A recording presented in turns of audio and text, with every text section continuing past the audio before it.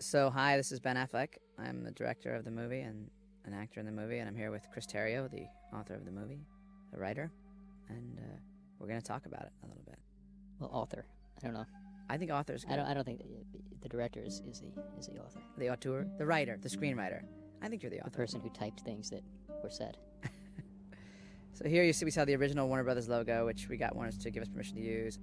This sequence here was kind of created for two purposes. One was to use this sort of storyboard feel to tune the audience into the sort of Hollywood quasi-comic tone that would happen later, to foreshadow that a little bit and tell them, hey, look, it's not just going to be hard history, but it's actually going to have this storytelling theme in it that's going to be presented in a slightly unusual way. And we put some grain and scratches and dirt on this stuff to sort of segue from that logo into our movie to make it feel old, to put it in the audience's mind that they're watching something from a long time ago. You can see all the dirt and scratches and stuff there shows up as dirt on film shows up as white.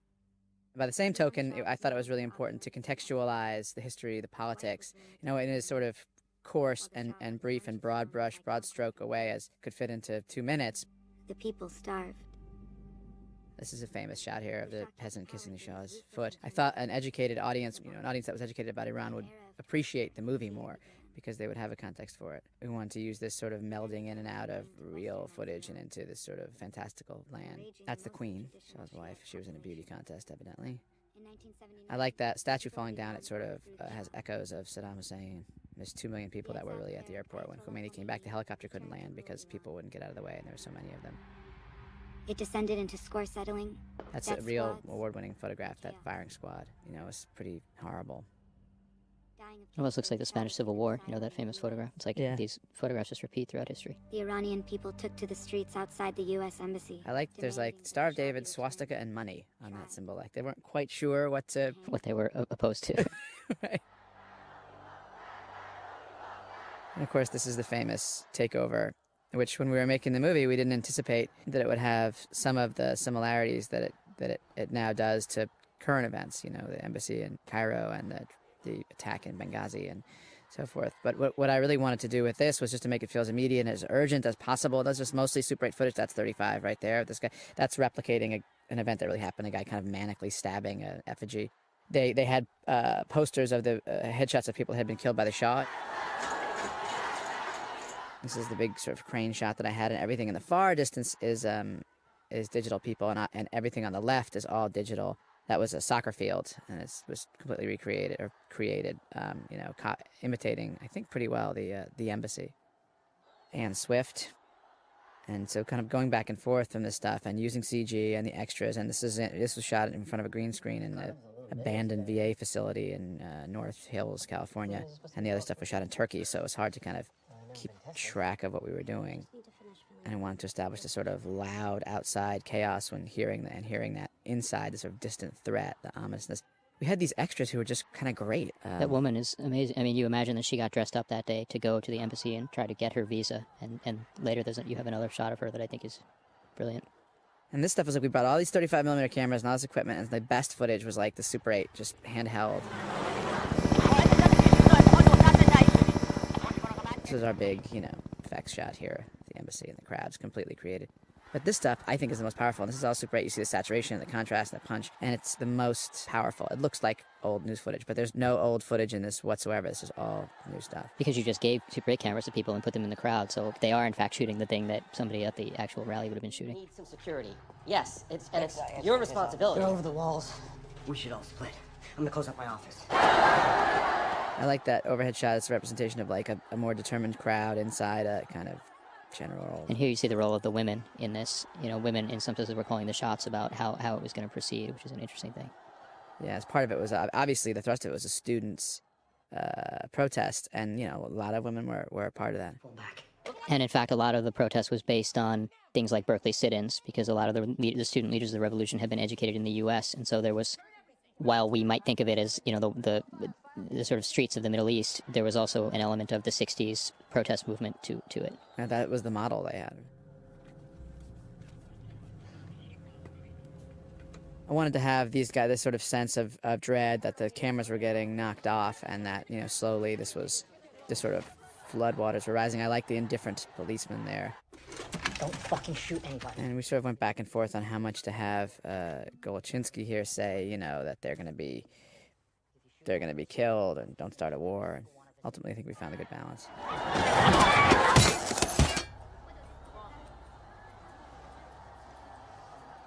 I'm telling you, if we're going to go, we need to go now.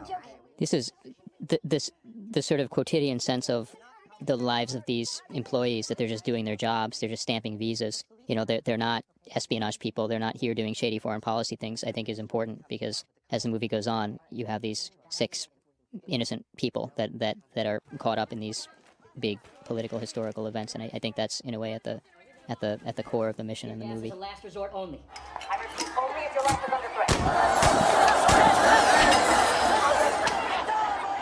Some of this stuff, those guys were all real military guys that I used, and they just had a sort of sense that, you know, you believed them in this because, you know, they'd done this, they'd trained to do this. A lot of them were back from Iraq and Afghanistan and wanted to get into movies. And I find that, like, hiring veterans is always so it's so rewarding because, you know, they're just so talented. That's a shout out to the extra who just, like, kind of was in the moment there. But anyway, hardworking and gifted, and also quite realistic in those roles. Here we wanted to have just sort of chaos of overlapping dialogue and, you know, fear and just debate and this lack of clarity about what's happening and, you know, just that sense of panic, you know.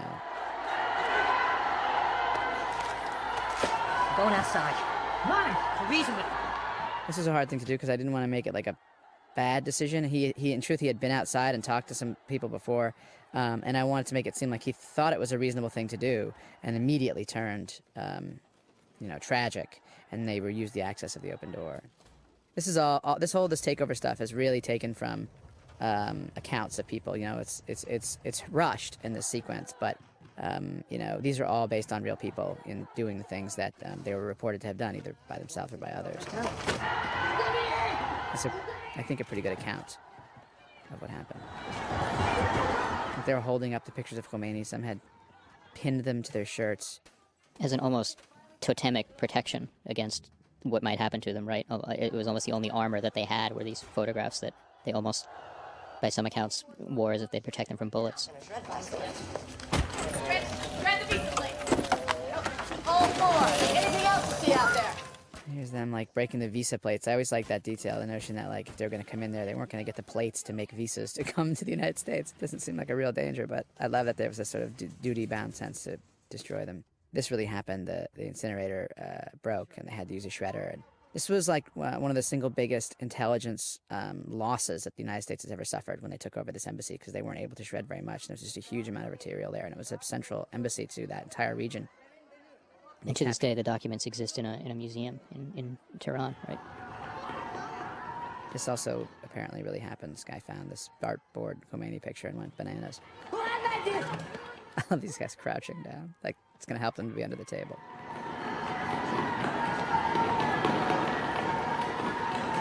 It's done. They're in. This was a tricky thing to figure out, like, what happened exactly. There's the briefest homage to 9/11 there is on the wall there on the left. The notion that all of this stuff led to further events that were all part of the cycle that led to 9/11. Okay, come on. We gotta get off the streets. This way, up here to the left.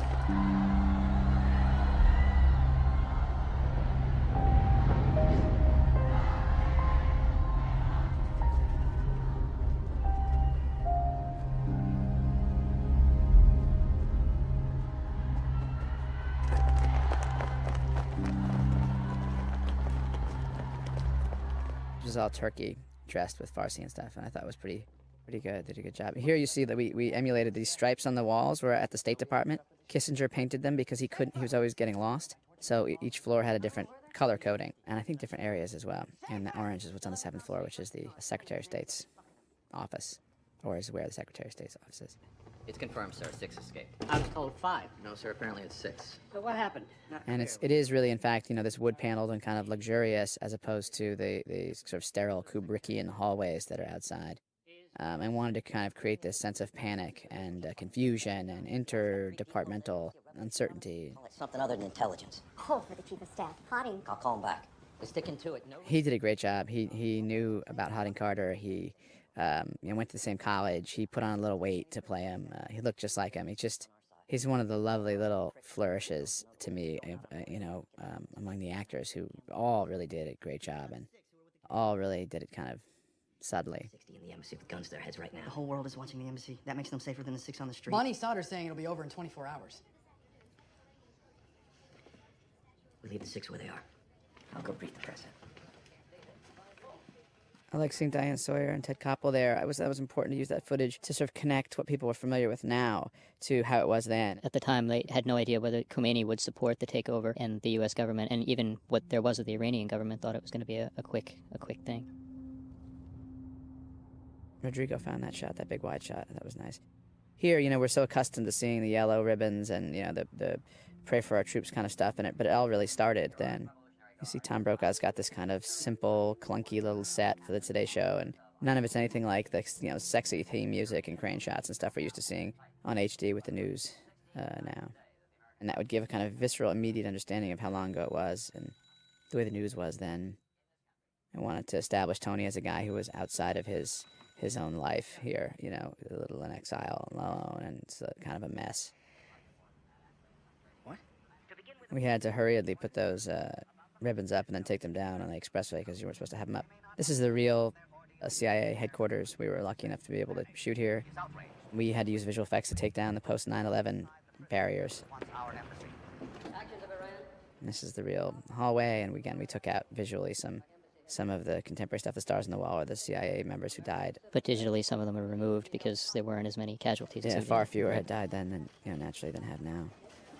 This is sort of aping the all the President's Men shots, moving through a lot of activity, open space, kind of a mess, cigarette butts. I didn't want to do the slick CIA. I wanted to do the sort of workaday lunch pail CIA. Which, in fact, is real based on some of those photographs. So I don't know how you got those photographs, but you had photographs of the actual the pit in the CIA at that moment. I had to wait to get them cleared for a long time. I love to have the 3 networks on all the time. That was the only thing I had to watch. Guards walk door to door like Jehovah's Witnesses. Half of them think that Khomeini's been too lenient on the ones in the embassy. What about the White House? That's the main hallway. Those are the portraits of the past directors there. We had to use visual effects to take out a bust of George Herbert Walker Bush, which is in there. He was a former director, and then they named, the building after him. Just the families. Meanwhile, some genius in our embassy was keeping a mug book on everybody. This was really important to sort of try to establish this idea of the oldest cliche in movies, which is the ticking clock, the sense of urgency about this mug book. They're going to put it together. They're going to identify these guys. They're going to find. And I liked how we couldn't use lights in the CIA, so you get this very cool blue on the back on the tungsten film because it's daylight coming in, and I think it lent this really nice sort of real quality to it. And these all extras we brought in to be like in the CIA.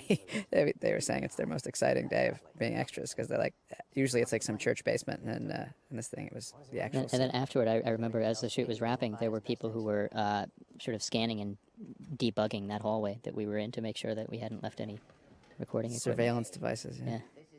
And now this building, we took part of it over, and rebuilt conference rooms and offices and stuff. Thank you.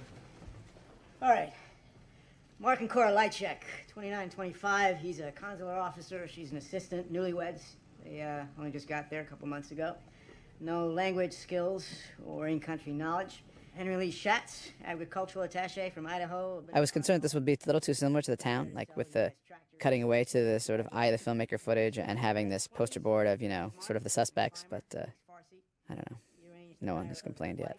Kathy. Embassy was understaffed, so the faculty wives were the typing pool. Shelko Ivanek and I co-starred together 20 years prior to this in a small film called School Ties. If you haven't seen it, run out and rent it immediately. Fortunately, we do not believe the Iranian... Chris Messina, who's in this scene, who's just playing Malinoff, is just a really good actor and underutilized in this movie, but excellent talent. Shamaran District. A couple of rat lines through the mountains to the crossing near Tabriz. Cars are... And this was a tricky thing, balancing, that we talked about, balancing how we introduce Tony, whether he's sarcastic or, if he's too sarcastic, or what it means to sort of introduce him to the audience in the context of a guy who's sort of saying, you have the wrong idea, I know what the right idea is, and that there's the danger of falling into the cliche of the sort of, he doesn't play by the rules, he wrote his own book sort of caricature. 300 miles to the Turkish border.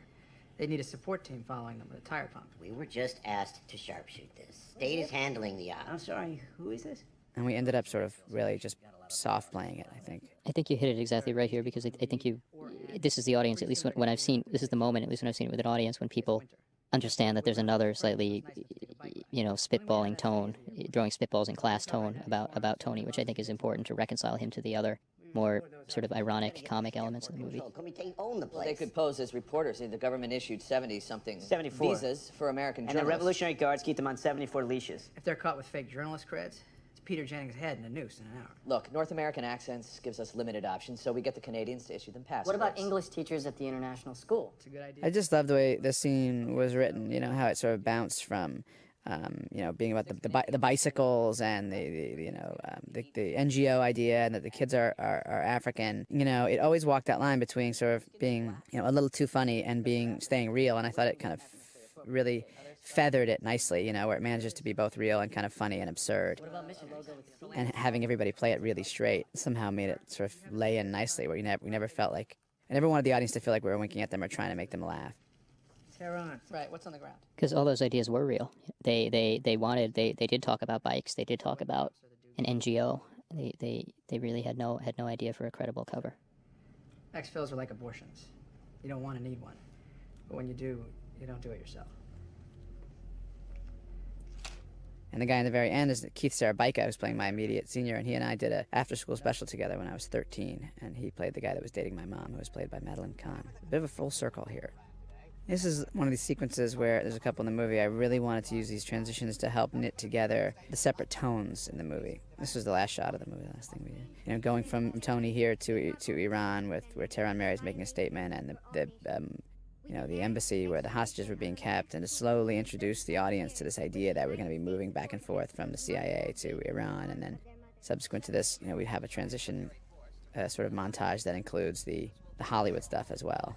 And the first time you see them there, they're sort of down on Chris's idea to have the first time you see them be underneath there, and then we see them at dinner so they don't look too comfortable or relaxed. That was real stock footage of the people burning the Iranian flag.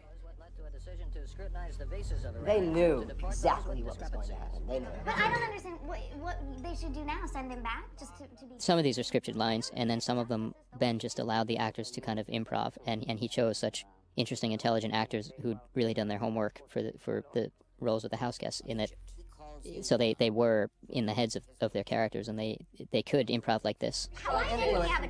Like this is Clea and Victor improving. It was a tough thing because they were in this nice house, and they would have dinner, and it doesn't look to the eye as urgently scary, and so trying to accomplish that with the crawl space obviously helped, and it helped to go to it first. So that before I had a cut where you just jumped into them and they seemed to be like at a really nice dinner drinking out of goblets, and it didn't seem that scary.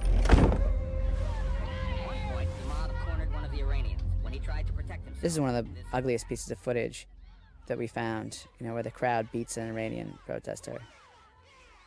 Which happens to be in front of the Beverly Hilton, which is where the read-through was shot at, yeah. Drawn up tight, they're tense. I loved this piece here, and the one that Chris scripted, this one right here. Chris, you found this somewhere in your research, and so this guy was in the screenplay, and I wasn't sure he even really existed because it was so amazing. Well, that was a gift at one low point in the writing process when I thought I didn't have any ideas to continue, and I went to the Paley Center, and I found this footage of this guy talking about the movie Network. And of course, anytime you're writing, you think about movies like Network, and so I thought it was a sort of karmically significant that this guy was alluding to one of my favorite movies, and it gave me confidence to keep writing. Hello? Hi, man. How's it, Mom? I'm looking for you. Sort of designed this room after my own room when I was a kid. I'm exactly this kid's age. I was his age when this was, happening. So I really identified with him.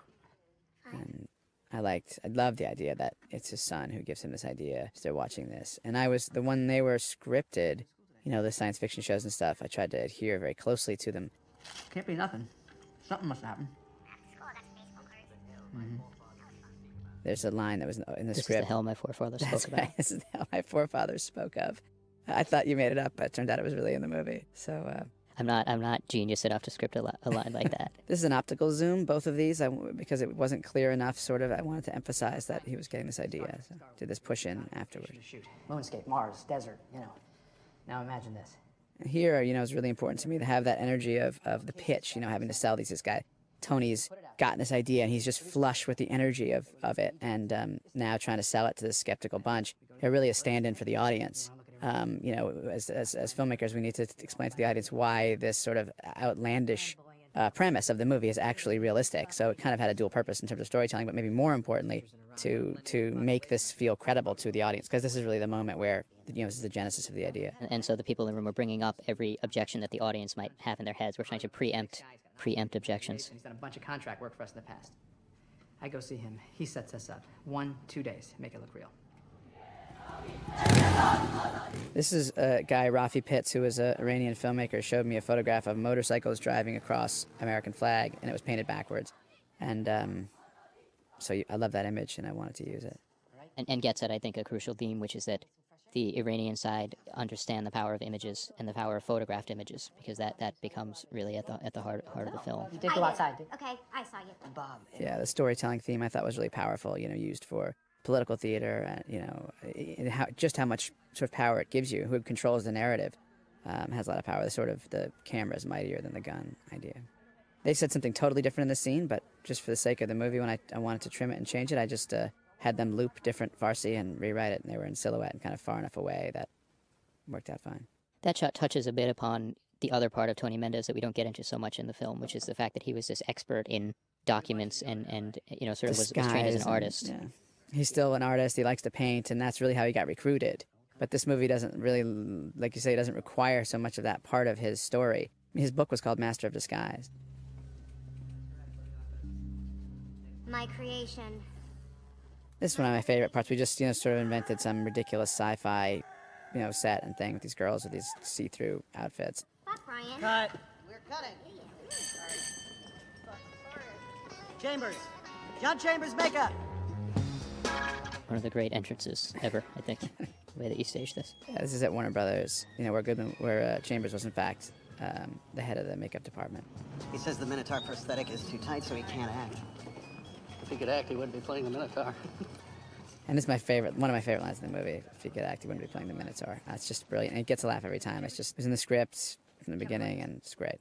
But it's sold because he says it and then turns and gives the warmest smile to the guy. And using that music and that line to him in Hollywood and seeing Tony on the plane here, I'm trying to sort of finesse him into this new world. We had to change all this stuff, take all the air conditioning off the roofs, and, to make it period, take buildings out, change cars. It was quite an ordeal for a shot that looked pretty pedestrian. Watch your head. Where are you shooting?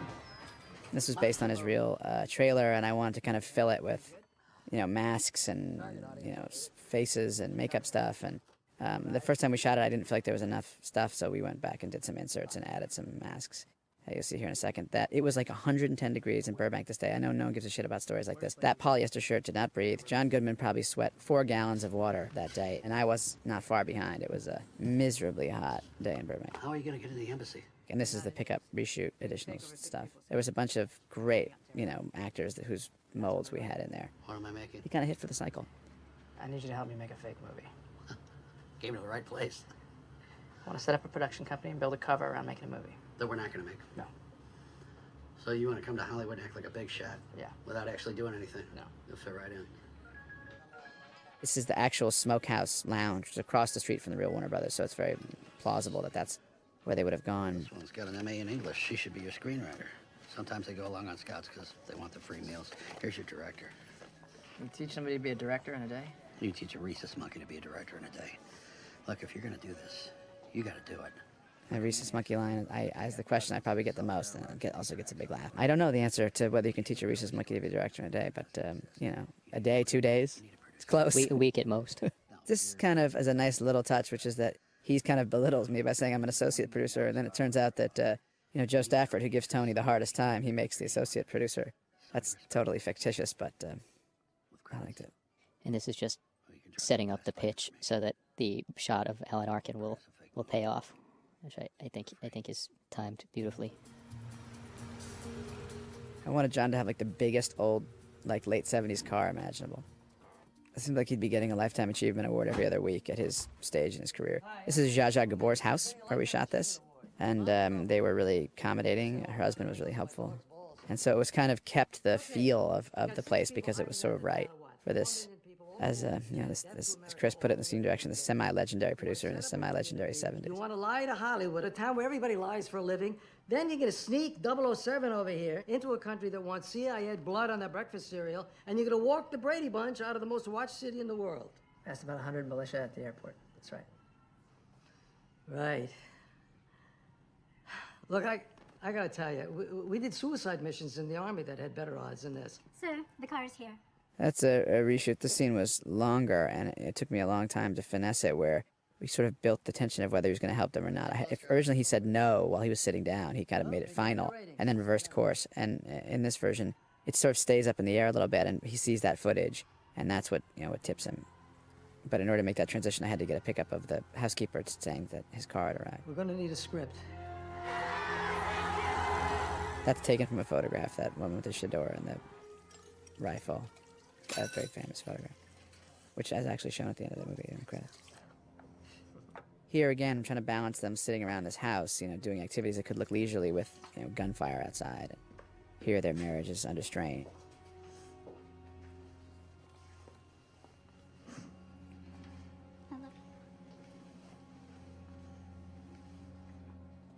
And the introduction of Sahar as a possible mole and as a possible threat, which I think helps to take the tension outside and put it inside that house, because otherwise you feel that the house guests are in a fortress and that they're protected. But with the introduction of the Sahar plot, you worry that the threat could be coming from within the walls.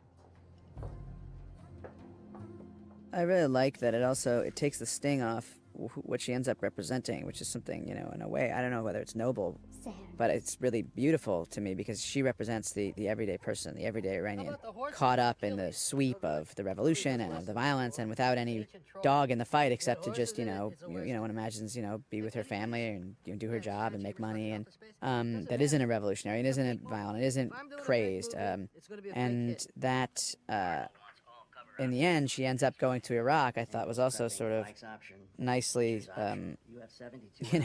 sort of...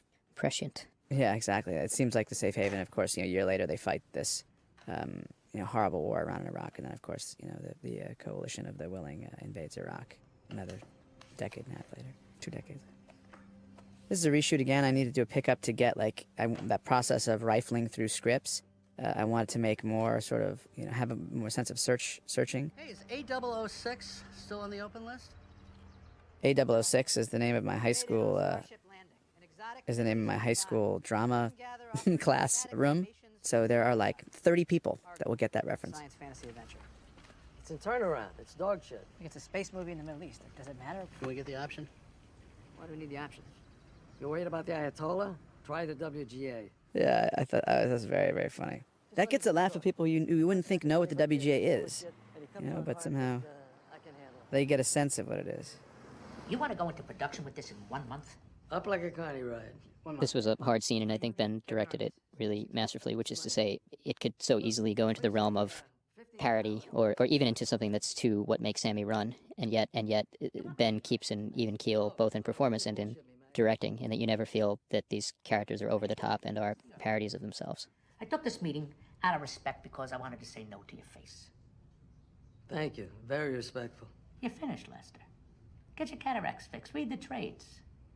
MGM just capitalized for... It's Richard Kind, who I think is a very funny, really talented actor, and who played this part, very, very subtly and very small and very real, and helped make the kind of dueling producers aspect of it feel real to me. It kind of worries me what you said. Let me tell you why. A couple of weeks ago, I was sitting at Trader Vic's. I was enjoying a Mai Tai when my pal Warren Beatty comes in. He wishes me well. We had a little chat. I love how he pronounces his name Warren Beatty. Somehow that feels like more period or more... He said, I said, what's Warren Beatty? Is that an alternate pronunciation? He said, I don't know. Do you want me to say Warren Beatty? And I said, no, I like Warren Beatty, so we stuck with it. That's actually, my grandparents used to say Ronald Reagan. They couldn't actually do the EA thing, pronounce the other way. Maybe it is a period thing. Ain't worth the buffalo shit on a nickel. So, the way it looks to me, through the cataracts, I grant you, is that you can either sign here and take $10,000 for your toilet paper script, or you can go fuck yourself. With all due respect. You really know Warren Beatty?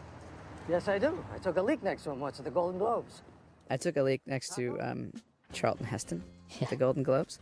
That's where that was Ben's line, and it always gets a big laugh. I was inspired. Like, that was the closest I came to Charlton Heston, was standing next to him peeing at the Golden Globes. And this thing's, wanted to land them in this studio area where you could sort of see that things were half real and half make-believe, and also to root Alan and the Hollywood stuff in reality, so that it didn't start to just get, like, elevated from the rest of the story, to hear about his regrets and his life, and to make him more of a real person. And it also touches on, obviously on Tony, what Tony's going through. Your wife and kids, you can't wash it off. You? And this is, when I saw this scene, I thought, in a way, I start to see the threads between Ben's movies, in that there's something about this tone of these guys talking that reminds me both of The Town, and even reminds me of sort of Good Will Hunting. There aren't a lot of scenes where you see two men sort of sitting and having a meaningful talk about their lives, and I think this was staged really beautifully, and so simply that you don't see how interesting the just relationship laziness. is. There's the Battlestar. But I mean, that's how men talk, right? They don't look at each other. They Yeah. kind of sit in a place, look off, and occasionally glance over. Since the incident, the number of guards at the We sort of had a longer build here, and I ended up kind of trimming it so that it moved a little bit more. And again, needing to sort of remind the audience of, the stakes and what's out there, and these people are in this house, and, something bad could happen to them. This sci-fi poster was kind of a knockoff of the original Star Wars. If I'm the Revolutionary Guard, there's nothing we couldn't have made at home. 6 people's lives depend on this. It's not enough. If we're going to fool these people, it has to be big, and it has to have something that says it's authentic. I did a movie with Rock Hudson one time. If you want to sell a lie, You get the press to sell it for you. No. Press event, and then they're going to read through the script. Oh, they got a bunch of actors. They're going to read from beginning to end, all the way through. So the real storyboardist was Jack Kirby, who created, co-created the X-Men and a bunch of really substantial, important comic book titles. And it's just one of those like little things that I couldn't quite get to, but I wanted to show him getting the boards. This thing's an event. It's going to be a spectacle.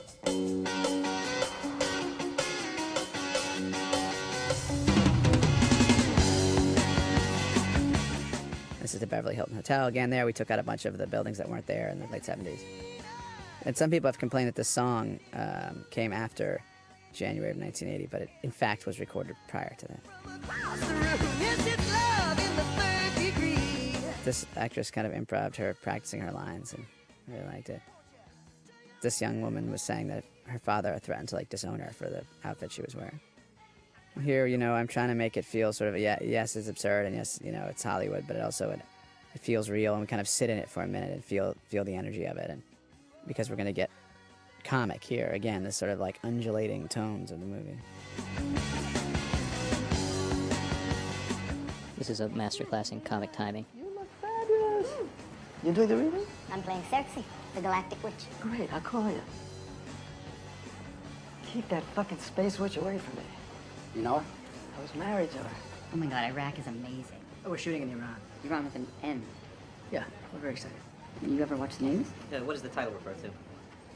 It's the Awrhgoe. It's the thing. Like Jason and the Golden Fleece, or what? No, it's the ship. It's the spaceship. It goes everywhere. It goes all throughout space. Yeah, that little riff of all throughout space was my favorite thing he did. He sort of lost his train of thought in the middle of bullshitting. It means Awrhgoe, fuck yourself. Pretending he'd read the script. And Awrhgoe Fuck Yourself, obviously, the centerpiece of the film. If our artists could settle in, we're just about ready to begin the reading. There's Adrienne Barbeau there.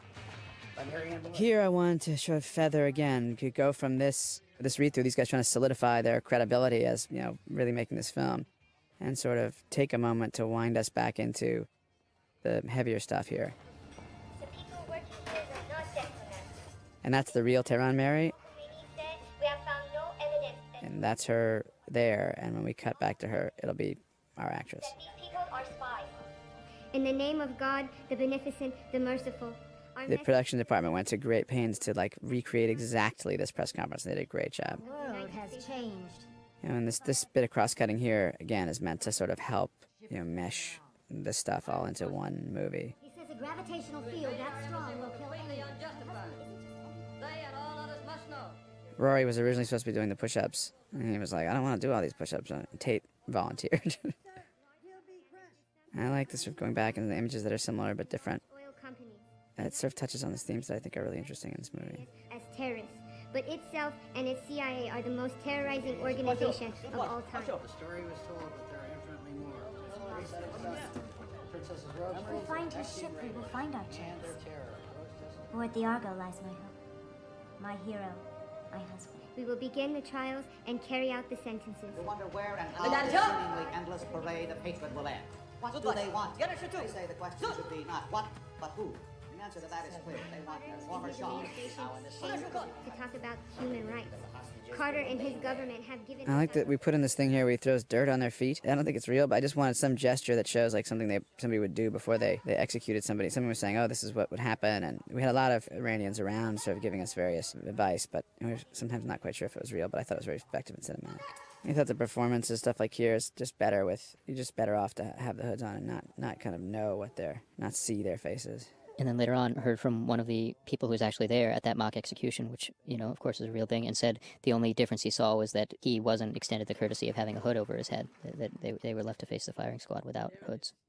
The real Awrhgoe ad, except Lester's name has been added to it. Awrhgoe, fuck yourself. Awrhgoe, fuck yourself. And this originally, there was a longer sort of dogleg here where the mission had been canceled and Tony had to go back and try to get it on again. And instead, I compressed that and made it sort of quicker. This is in the State Department. This is a real sculpture. This is inside the sort of quad at the State Department. Which is sinister in a way. It's this sort of God sitting on top of the world, which is exactly what, you know, if you're an Iranian, you think that's what the American Empire is, right? A scary god of war sitting on top of a globe.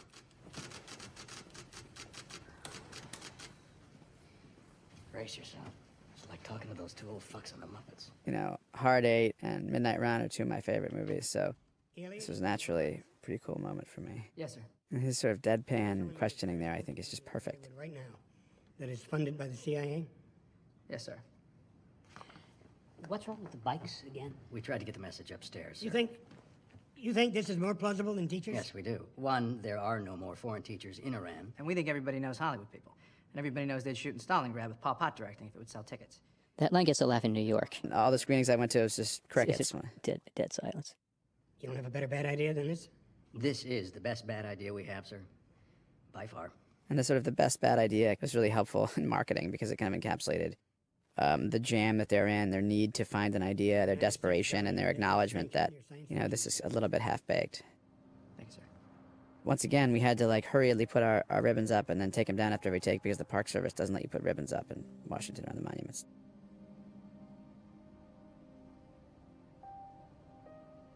That's Tony's real son, Ian, who the movie is, there's a dedication to in the movie. This is Dulles. We took out some of the non-period stuff. And here you'll see the actual Tony Mendez with his family do his cameo after I get out of the car.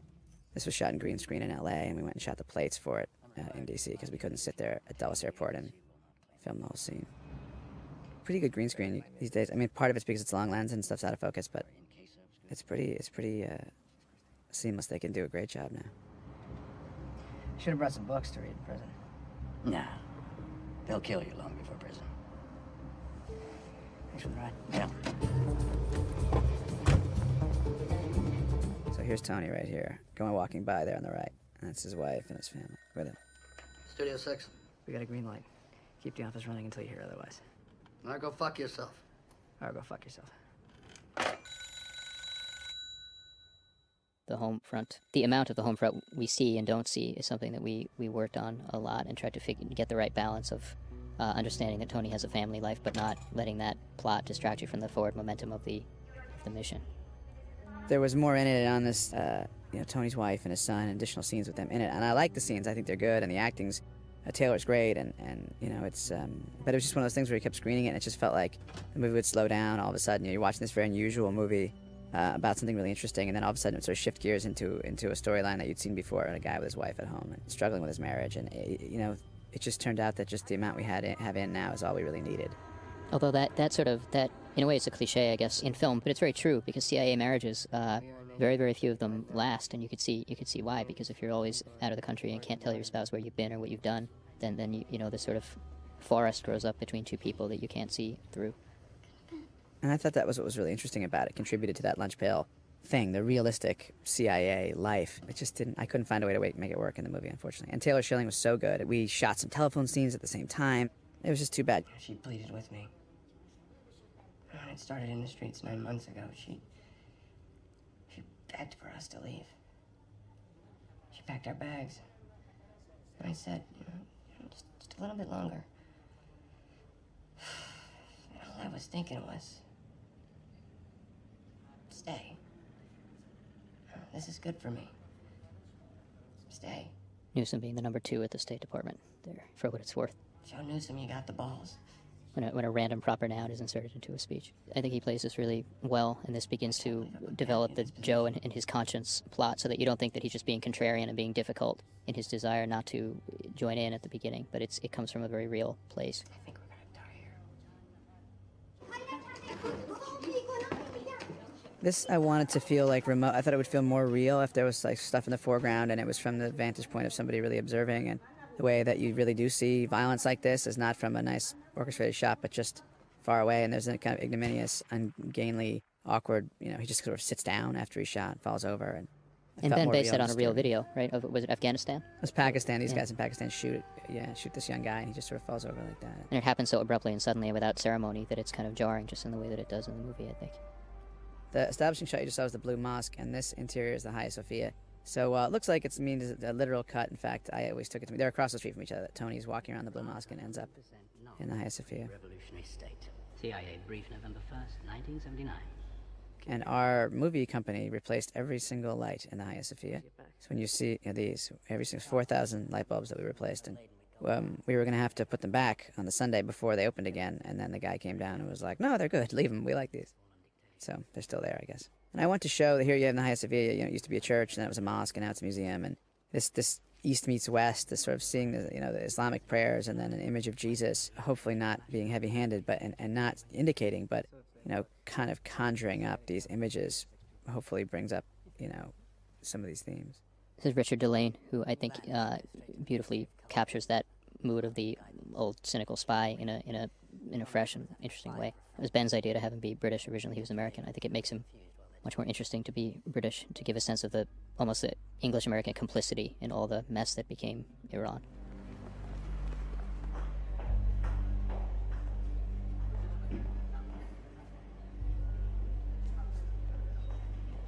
What will be the purpose of your visit to Iran? Film production. Business. This is Rafi Pitts here, who's playing this consulate official. He's a filmmaker in his own right. Not only his own right, he's a really just terrific filmmaker from Iran. And I think you can get 1 or 2 of his movies on Amazon and do yourself a favor of seeing them. They're really, really good. He's a good actor, too. He starred in his last movie. This detail coming up about the passport, when I put it in the script, it was based on when I went to the Congo, once obviously a region that Ben knows well, and I had to get a visa, and the stamp said Republic of Zaire, and at the consulate they crossed it out and wrote Democratic Republic of Congo.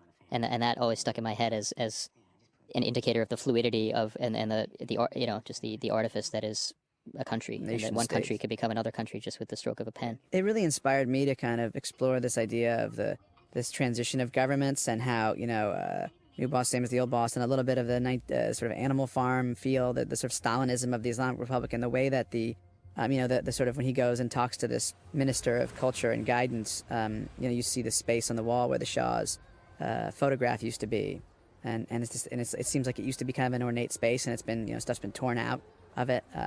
Kind of thinking about Iraq and the museums that got looted after the invasion. And just the sheer presence of the face of the Ayatollah, I think, also is it's not only just a historically accurate design flourish, but it says that, as Ben is saying, like when a new regime comes in, half your job is the symbology of it and of legitimating yourself as a government with visual and narrative indicators.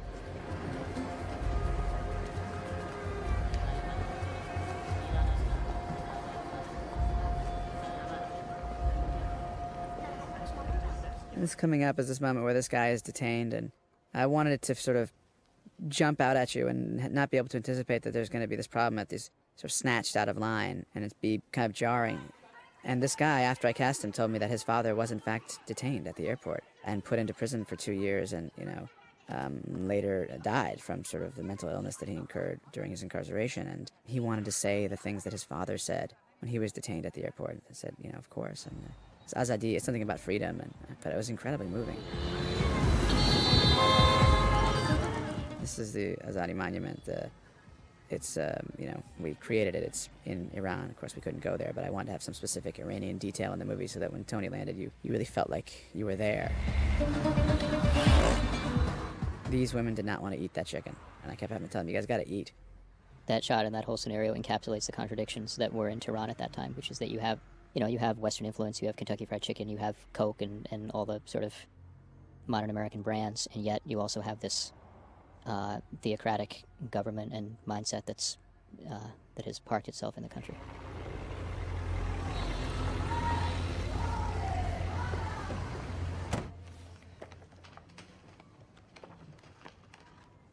Here's the Shah's, you know, photo, or farm, the place his photo used to hang. This film crew is just yourself? No, we have 6 more from Canada meeting us today. And I really liked when the script, the sort of, you know, I never wanted these people to become villains or, you know, one-dimensional. And it's really good. He's got a sort of self-awareness or awareness of the country, a sort of a sense that, you know, his people, his country, his culture is frequently sort of diminished or mocked with this imagery of, you know, flying carpets and snake charmers. And it makes him smart, and I like that. They're not just sort of mustache twirling and chasing these guys around, but they're a part of what was in this revolution was a sense of national pride, you know, rebelling against imperialism and having been under the yoke of tyranny for the Shah, that there was an intellectual nature to this, ultimately kind of co-opted by the mullahs, but it was real, it was present, you know, and I think it, you know, it needs to be real. Lester. He's sort of meant to look like Bob Evans a little bit with the glasses, and I just used, you know, Jackie West is the greatest costumer in the history of the world. Just, you know, we went over reference photos together and just gave everybody a character. And then she went and found the exact clothing. It was remarkable. Mr. Best, Ken Taylor. Thank you for what you're doing. Victor is a little bit older than Ken Taylor was. At the time, Ken was like 39, I think, when this took place. But Victor looks so much like him. Andy's Canadian. I thought it was kind of perfect. And I love Victor, and he's great. He's a spectacular, wonderful man, wonderful actor.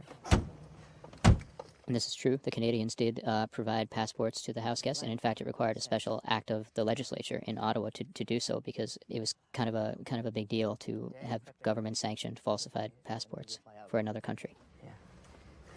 There's something you should know. In various drafts, way at the beginning, I tried to have scenes in Ottawa where you saw some of that, but it ended up not. It wasn't feasible. Some of the problems of this movie is that, you know, to really do justice to the entire story and everyone's contribution from all over, you know, over the entire period of time, it would be a 10-hour miniseries. So the sins really are largely, aside from the artistic sins, are sort of sins of omission. You know, you just say you can't go into the stuff in Ottawa. It becomes too much of a dog leg, and you can't go into them almost discovering somebody from the family talking, and then people in the press discovering that these guys are hiding there, and then the need to get the press to agree not to print it because, again, you're just sort of, you know, you're getting too far away from the core spine of the story. So what we tried to do was sort of gesture at those things. For example, you'll see when Jelko, you saw when Jelko comes to the CIA that there's a whole subtext about the press. You see in a conversation with Tony about the enormous risk that Pat Taylor and Ken Taylor undertook. And, you know, hopefully people will go read about those things just from, hopefully we can whet interest a bit in it. Chances are good. Good. Well, what's the number value of good? 30% chance of being publicly executed? Can you tell me what the objection was to normal cover identities? There are no Canadians in the country for normal reasons. They'll sniff us out The regardless. Swedish consul, they accused him of being an American at the airport. They held him for an hour. We can't hold up under that. We don't know what the hell movie people do. And once again, this argument, this reluctance was important because I felt like the audience would be sort of, at this point, identifying with them and asking a lot of these same questions about why this was necessary. And, you know, I wanted the audience to empathize with the fact that their lives really were in danger when they walked out of that house. And it wasn't a silly, jokey thing about a sci-fi movie. It was real. And the 6, in fact, aren't just MacGuffins. You know, they have a will of their own, and they're not, you can't go in and just extract them. They have to be convinced, and that's part of Tony's job. It's not just to get them out, but to convince them to go along with the plan. But it is time to go. And this thing, one of the things I did with this previous scene is just to do takes where I said, okay, now nobody say their line. You know, just play the same scene, but do something different. And we had a couple of handheld operators, and what happened was that the actors were sort of improvising, and it forced the cameras to improvise, to not be sure who they should be kind of paying attention to, so you get panning back and forth, and, you know, this sort of handheld feel, so you're like right there, and then they have to go focus to him, and the focus arrives late. It just feels like the way it does at a high-energy dinner table conversation where you sort of don't know quite where to look, and your attention, you know, you're sort of figuring out who to watch a half second after they start speaking, but without feeling sort of forced and, you know, over-caffeinated. Going to lose, and if he loses, it's our lives. And his life, too. This is one of my favorite moments in his life, too, because Kathy is, in a way, the shyest of any of them, but she says the wisest thing, really, which is that he's taking on the same risk that all of us are, so maybe we should trust him. These cover identities were created specifically for each one of you. What you need to do is memorize everything that's inside. This is sort of a you know, you see this movie convention in a way, you know, we're going to prep for our mission, we're going to learn our lines kind of a thing. What I liked about this and what made it different was that these people aren't prepared for it. They're meeting this like sort of on their heels, kind of stunned, very skeptical. What they're being asked to learn is ridiculous, but also their life depends on it. That guy kind of sucks. What's your name? Mike McEwen, eh? That was convincing. Kathy, what's your name? This is this incredibly weird building that we found with this long staircase on it. We shot a take where that guy walked all the way up the staircase, and not surprisingly, didn't use the whole thing. I like in the you know, people sort of blocking him and moving into the foreground and trying to make it as messy as possible. We shot this on 2perf.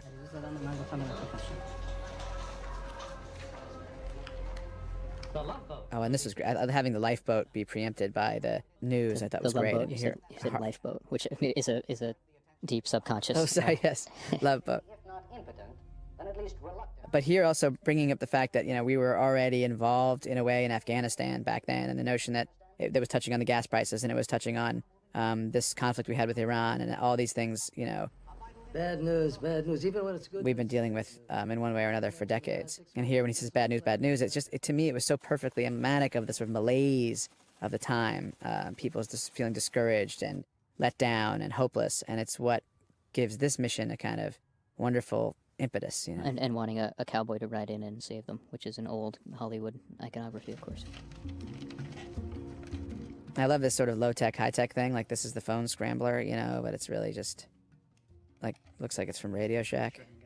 It's made 3 Days of the Condor, the technology. So are all my corduroy jackets. They called your bluff. So again, that's outside, that's a green screen, and we really tried to meticulously reconstruct, you know, Tehran night scenes, and it just looks like, you know, things glowing in the background. Give them multiple shots at a cover. Are they even ready? They're getting there. There's no prize for most improved. I don't have a choice. We say no, they show up at the residence and drag everyone out at gunpoint. How well do you think their covers are going to hold up while they're getting their fingernails pulled out?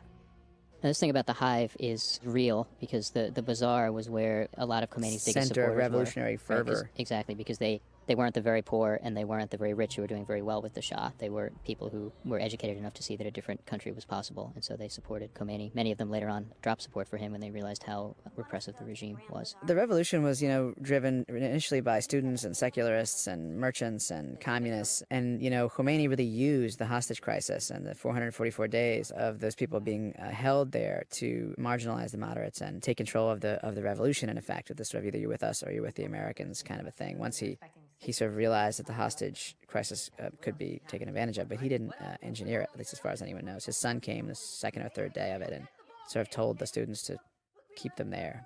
And this is another improvisation, so they come up to Tate late, but I love that this is the ball game thing. And it's all just sort of messy and improvised, and that shot's underexposed, but it's it feels real to me. It feels like the kind of conversation that you would have, filled with tensions and overlaps and uncertainties and insecurities. The one where they're hanging people from construction cranes, Bob. It's too dangerous. Don't bring my wife into the bazaar. And I like that he makes it about his wife there, even though it's not totally clear that that's, you know, the sum total of his objections. So we'll see you too.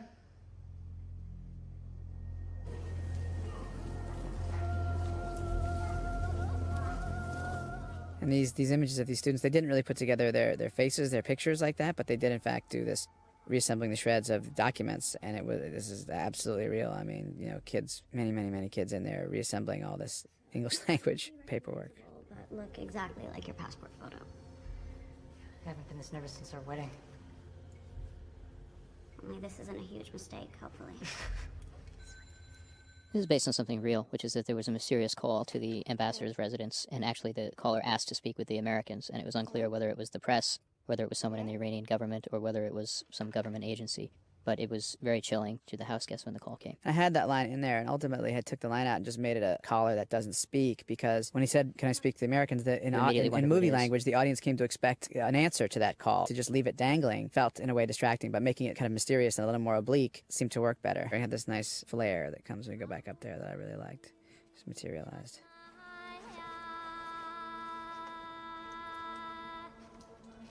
We wanted to keep the image of the mountains, by Tehran, such a distinct image. I love this dog. He was by the car rental space, and we saw him up there barking by the razor wire. Those arches are the reason you go shoot in Turkey, because you can't actually production design things that look like that. You just have to find it right. Those are probably like Roman, or those places where everywhere you go, there's some amazing thing that you're almost overwhelmed by the layers of history and people who have been there, just like Iran. Turkey and Iran are similar in that way. Where are they? In the kitchen.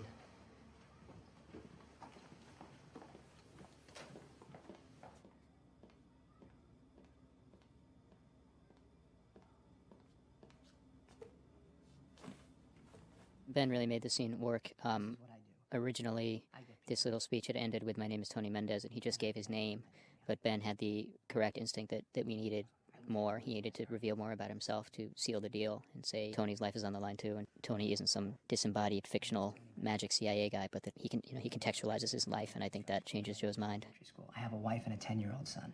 Yeah, and that Joe's accusation, kind of against him is that he's not putting anything on the line in a way. He's not saying who he is or anything, so he has to give him that much.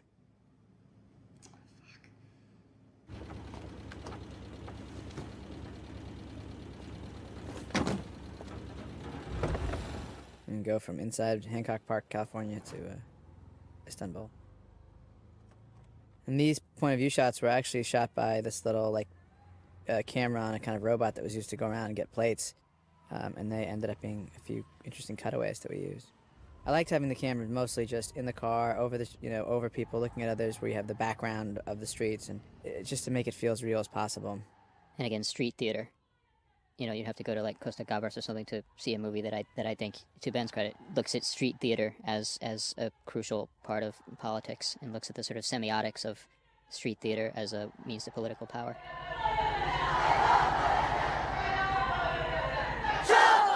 What was important about this was just that these things were happening, and continuing to happen in a way that political power was coalescing around Khomeini, but also it created this kind of the worst place to be, in a dangerous foreign country is in a crowd, because there's a certain mania and there's a certain lack of responsibility for your actions. This guy right here, just looks like he's sort of lost it a little bit. He's sort of whipped up into this tizzy. And, in Iran, they're famous for the, holiday celebrating or commemorating Hussein's martyrdom, whipping themselves and creating this very public spectacle. And that's part of the religious holiday, but it's also a tradition of, public spectacle among a certain group of people. And so that's kind of present here as well, and it's what was capitalized on during this period between when the Shah fell and Khomeini kind of assumed total power. All right.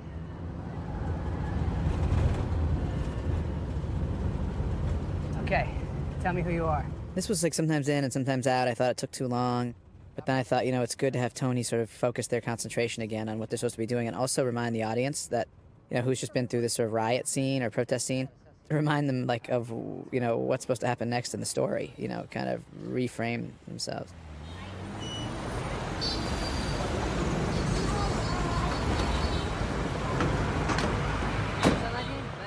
The guide at the bazaar, who I think encapsulates a guy who might be like a grad student or something, like a history student who does this. He's a little bit nerdy, he's a little bit wacky in his way, but I think he never goes into parody. He's got the enthusiasm of a guy who's kind of embracing the new way, the revolution and what it's going to mean, and he's going to wear his nice suit and represent the country, that he strikes me as one of the students, the idealistic students in the revolution. There in the background, we added quite a bit of people. It wasn't nearly that long, but the Grand Bazaar in Tehran is so huge that I really wanted a sense of scope. And what he says here is real about the bazaar being on the spot for 7,000 years. Every time I hear it, I think that sounds wrong, but in fact it's true, that since the Bronze Age or something, there was a kind of market on that site that then developed over many, many thousands of years into the bazaar in Tehran. So I just wanted to try to capture extras and people that looked real, and I thought in the faces of people watching them, you could sort of help show the audience that this was a real place because the people look different than what we're used to seeing. If I was to say you're looking through the wrong end of that viewfinder, would I be right? Yeah. The flash on that camera is completely digital. The props guy didn't have one, and so we had to put it on. Here we moved through the real bazaar, but we made it a little darker than the one in Turkey, and it was a lot of top light, there's these sort of squares of light that they move through. That Sam right there, a guy who worked on the movie, helped translate Farsi. I met him on the Malik movie. Very cool guy. And here's the scene with Sahar coming up, and in some ways she's my favorite character. She's a great actress, and what she represents, as we were talking about before, something really important to the story. And this scene I used, like having traveled in foreign countries and some in the developing world, I've been in situations where some people just seem to get angry, and you're not sure what, and that's what makes it even more nervous making, is that you don't know what they're saying or why they're upset, but they're really upset, and, there's something quite scary about that. That's okay, you can tell him you can have it. And then in a way it becomes specific when you find out that he's saying that the Shah killed his son, the Shah killed his son with an American gun, which again is hopefully some indicator of how policies that are made in those rooms, like the ones we saw at the beginning of the film, land in the lives of people a world away.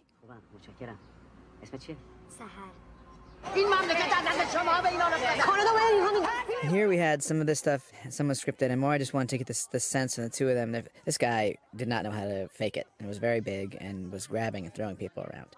And they were like, we are getting beat up by this man. And I like the idea that's scary when, a crowd attracts a crowd kind of a thing, and it just sort of becomes chaotic, and like that guy was pushing me back. He was really legitimately doing it. I thought about like not having him in the scene, and I thought, no, he's the guy that should be in the scene.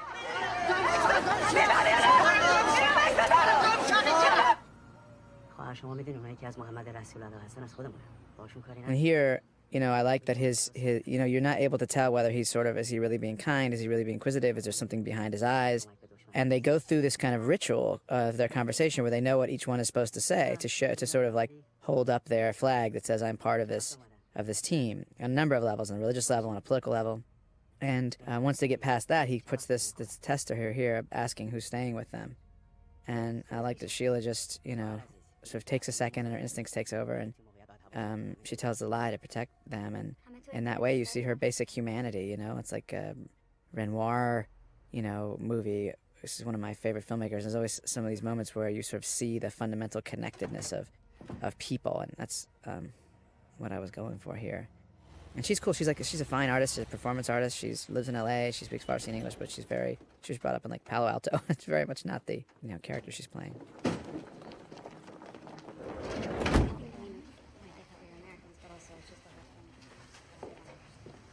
How'd it go? What about tomorrow?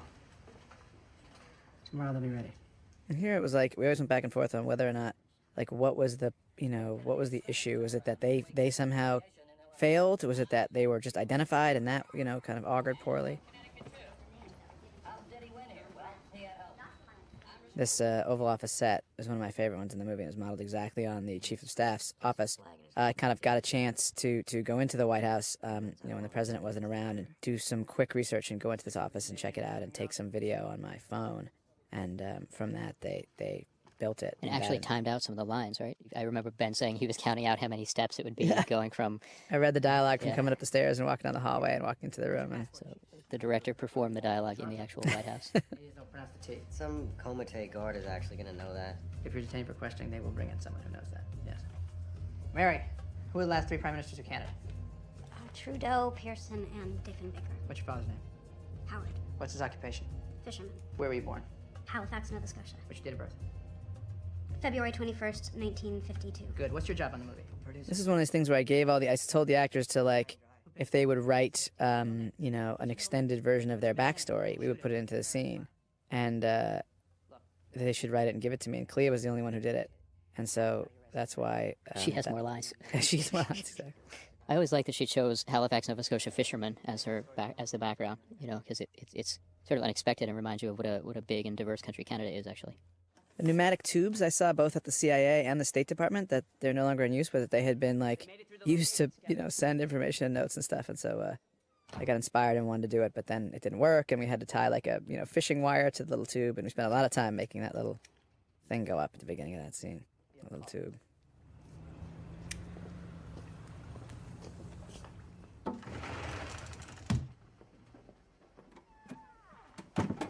What is it?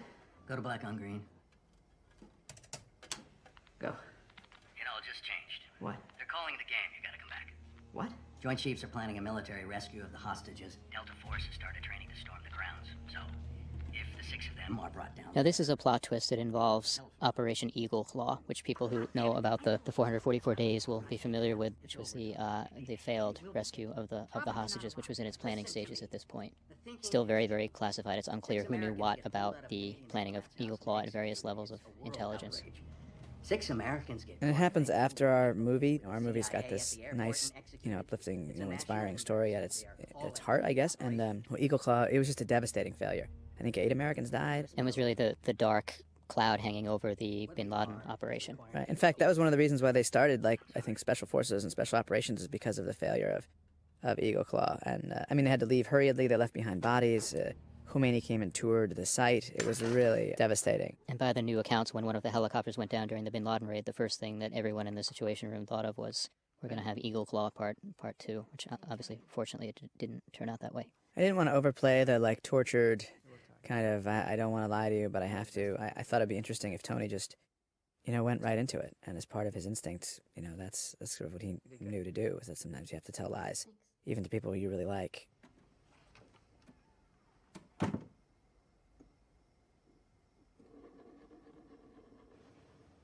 Here, Led Zeppelin allowed us to use the song, but they wanted us to put the needle on the right track and to change the label in the middle of the record, because when we shot it, it was just some generic thing.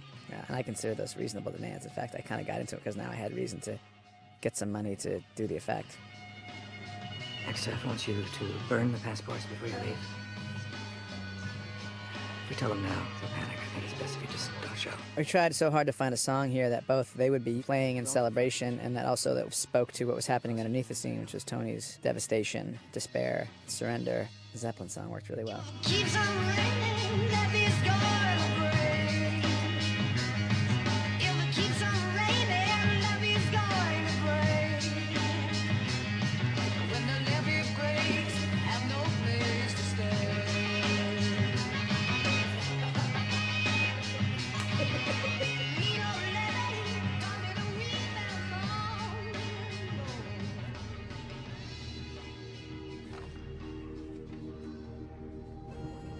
The idea of this burning van, I thought of when I was listening to this cue here, which is by a guy named Andrew Lockington, which was in my iTunes playlist for some reason. I don't know where it's from, but as I was thinking about the movie and preparing, and I was listening to this piece of music a lot, and it came to this idea of just sort of this odd, isolated image, and so I left it in the movie, even though it's not our composer. It's oddly sort of Irish sounding, but it's at the root of what was inspiring to me about the story. This is, of course, Tony's low point, which hopefully calls back the early conversations about whether or not people like Jack and Tony will take on the mission, or whether they'll let the state take the blame and not worry about the actual human beings involved in it. So this is kind of his dark night of the soul.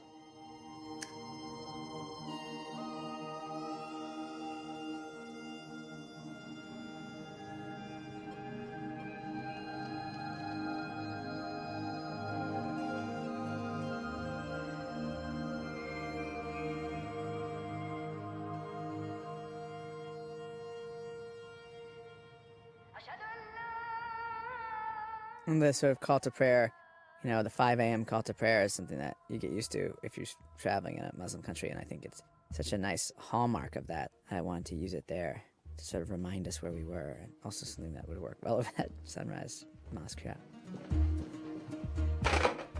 You don't see John Goodman in a cardigan much. It's off. They want us to pack up the office. So the sunglasses were non-reflective, and for some reason they look really dark on Alan Arkin.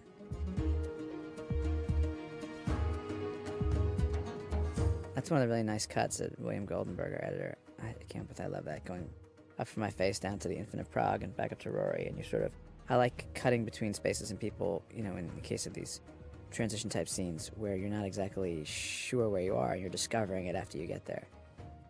The time difference was something that was challenging and bizarre, right? It was bizarre to me at the script stage where I always had index cards with, plus 8 hours, plus 12 hours, whatever the time differences were between the various time zones. And then Ben and Sheila, the script supervisor, had to go through and really figure out if my time zone things made sense. I'm sure they didn't most of the time. Alan, We need to confirm those 7 tickets out of Tehran on Swiss Air. And he shut that down. I say it's back on. I can't do it. It's backstopped. Wait a minute. What the hell are you talking about? Backstop? What the hell does that mean? Carter's got to say yes for us to get the tickets. Also, a real thing. Carter did have to approve the tickets. He's there's something about DS, which is the Directorate of Services of the CIA, which is the department that sort of controls disbursements and money for missions.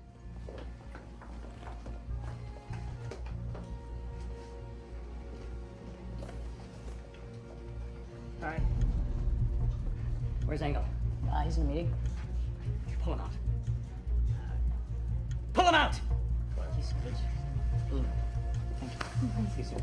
Saher's on a bus. Great. Sahara will be fine. Thank you. Thank you. You two leave right now. We'll be on a train in half an hour. Good. And people really wondered what happened to Ken, and we looped that after he'll be on a train. I'll be on a train in half an hour. I wanted to make it, people were really understandably worried about what happened to him and whether they got away, whether they were safe. You are this close.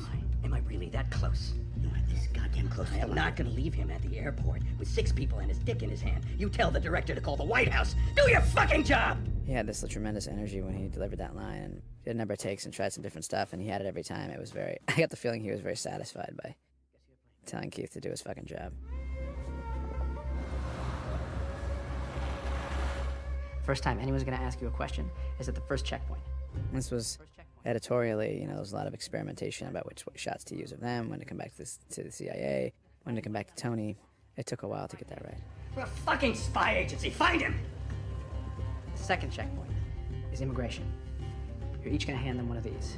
Because the audience needed to be able to kind of follow the drama of the yellow and the white forms and which checkpoints to go to, but we also needed, visually and storytelling-wise to be sort of fluidly moving along. Sheridan's in the West Wing. He's not taking calls. Where are his kids? What? Where do his kids go to school? In movies, sunglasses can't reflect, otherwise you'll see the lights and the cameras and stuff, and so they wear these, non-reflective lenses, and they look like ink black. Always distracts me and bugs me. That's Fanchon Cox, who's the phone receptionist who was in my high school drama class. So she gets the A006. That's right, she would get the A006 reference. Hold for the Chief of Staff's office. The third checkpoint is the trap. It's manned by the Revolutionary Guard, most of whom were educated in the U.S. and Europe, and all of whom are looking for Americans. That's the Ontario airport in Ontario, California, and we were able to fill it with, vast majority of these people were not only Persian but Farsi speaking, because there's such a massive Persian population in Los Angeles. It's close to 500,000. And among the community, they refer to it as Tarangeles. We don't have the president's go-ahead. They are going to be captured. David, pick up! And so it worked out really well with the airport stuff. We were able to, get many more Iranian extras than we were in Turkey.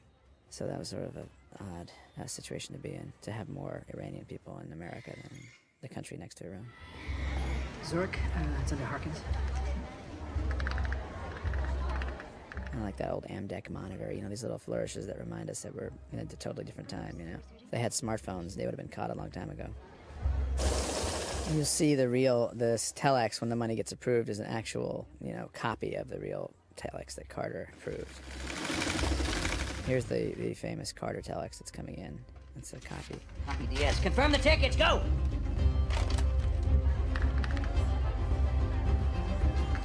This actress was lovely. One of the things I liked was that she had British accented English. Many of the Iranians, learned English from Brits.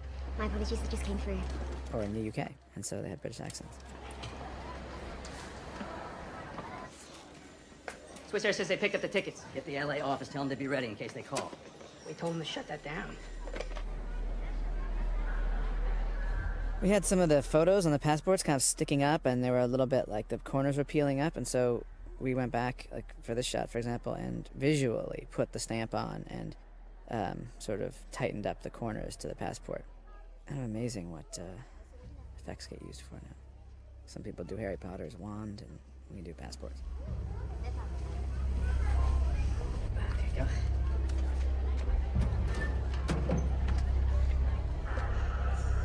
I like the idea of some of these guys at the airport. You see them in their hats. They're bureaucrats, and they were there during the Shah, and they're there now in this sort of transition to Khomeini, because who else is going to do these jobs? It's one of the mistakes that, the U.S. made famously in the de-Baathification, which is firing all these civil servants, and so that then nobody, could kind of run the country. This sort of position they're in, and you see the Revolutionary Guards there on one inside. position they're in of being the guys who know how to do this stuff, but also, you know, they had to obey the old guy, and the new guy comes in, and they got to pretend that they're sympathetic to him. And really, you know, these guys, you know, with their beards and their hats, you get the feeling they just want to go home and have dinner and see their wife.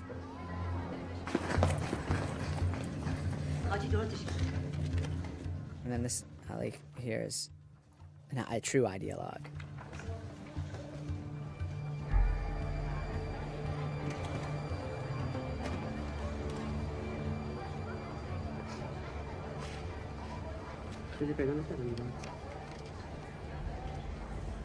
When did you come to Iran? 2 days ago. What was the purpose of your visit? Now, is this bit coming up? Did Tate forget his line and you told him, or was this actually staged this way that you remind him? He was sort of taking a long time, whether he forgot his line I or he was just enjoying his close-up. The thing I liked about Tate is that he made the choice to lie here and made it look, you know, like what bad liars do, which is oversell the lie. You know what I mean? Like a little too smiley, a little too ingratiating. And as a consequence, the mind, the subconscious mind knows it's suspicious.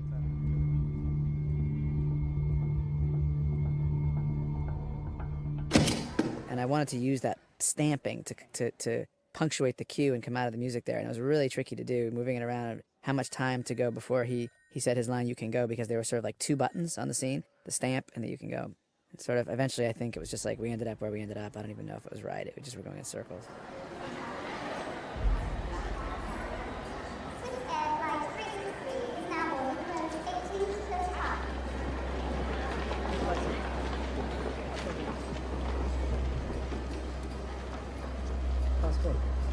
Passport. Passport. There's an actor here, the guy who's taking our tickets, Farshad, who was just supposed to play this part taking our tickets, but at the last minute we needed someone to play the interrogator in the tent inside the little cordoned off area. And he was so great that I just put him in, and he learned the lines, he did it in Farsi, and he's amazing. Here you see in this scene, he understood that people with power are calm. You know, that they can be kind of cavalier because they have the power. They don't have to yell and try to intimidate people that way. And here, again, you have a guy who speaks English, which we learn later, and he clearly was educated abroad and is an international type, but he is, again, an ideologue, and he insists on speaking Farsi. In fact, one of the things, that's what he says right here to Tate speaks English, and he says in Farsi. In Iranian Farsi, out of that thing, he says, "This is Iran, we speak Farsi." He objects on moral grounds, on philosophical, political grounds to speaking English. There were a lot of people there with a tremendous resentment of the Shah and the West that supported him, and the fact that English became kind of the unofficial second language, and this is what that resentment produced in this character. And I think here is one of the places where the prologue pays dividends, because you understand that these aren't just wild-eyed, angry masses. These are people with a specific grievance who are specifically directing the grievance toward Americans in the country. Here's a nice bit where you see that it's not that Joe is afraid, it's that he was genuinely, concerned about the wisdom of what was happening. And when the time comes, he uses his linguistic skills. I think the real Joe Stafford speaks like 6 languages or something. He uses these skills and his sort of quick wit to talk their way out of it. Because Tony, of course, doesn't speak Farsi. He's an expert in what he does, but not in that capacity. When he pointed to the girl with the bikini and was saying, "Is this you? Is this going to be you?" And then said, here in Iran, it was absurd that she was going to be doing some bikini-clad sci-fi movie there in Iran. No, I'm a writer. Shah Raft. Kevin, give me your storyboards. Shah Raft, he says, the Shah left. The idea being those days are over. دشمنای فضایی از کوه دیگه. اونه میجنگن واسه زنا بخششون شارچون پس میگیرن. دشمناس میدونن که اون منتخبه پیشارشو میدوستن توی سفینه. This was pretty successful. Many people don't realize that he scoot looped this Farsi because you actually never see his face speaking that Farsi. We went through this thing a couple of times of what he says about what the story was of the storyboards. And you go to him to make the laser gun sound effects, which are universal. We wrote it once, and Scoot learned the Farsi, and we looped it, and then we changed it, and we rewrote it, and Scoot had to come back in and do new Farsi. You don't go until we verify. He's got just the right amount of accent. They put on his English. It's just accented, but it doesn't feel cartoonish or caricatured. Car office. I have the card upside down there, but it was a nice little camera move, so I kept it in. That guy Farshad, he was amazing. All his little reactions and ordering these guys around, and additional Farsi, and he just was great. And he never overacted. He never made a thing out of it. He always had this slightly beleaguered sense about him, you know, this combination of his like political indignity and like having to deal with all this bullshit all the time. And this, I watched a couple episodes of The Fall Guy, and I watched the fight scenes, and I got obsessed with like the fight moves and how kind of indicated they were and over choreographed, and that, you know, as viewers we didn't mind that then, and we have this whole different expectation of action scenes now. And this is the real Variety. Brandon Tartikoff there, former executive. What amazed me was that they had these, like, that's an ad for, I think, Rocky 2. These, like, for your consideration, that's a Robert Benton ad. And there's the real Awrhgoe ad on the right, so we integrated that with the real movie ads. I really loved, like, seeing the young Hoffman and Meryl Streep, and then, boom, the black and white Awrhgoe thing. It seemed to lay right in. We're going again! Those little steam-producing orange cone things that were supposed to fake, like, going into the under the street were in every movie about New York City in the 80s, so that's an homage to that. Editorially, it was tricky to sort of cross-cutting between this and on the phone. Initially, it took way too long, you know, it was sort of overdrawn, and then we had it too quick, and we just kept feathering it, and it was such a fine thing, you know, a little bit of time would throw it way off, because the audience would feel manipulated and pushed too far, but you didn't want to make it too quick, because then you would lose some of the drama, so it was one of the most challenging things about cutting the movie. Again, all credit to Billy Goldenberg. All credit if you think it works, that is. If you don't, all blame to Billy Goldenberg. Sorry, pal. We're gonna be in the movie. Call my agent. Sir!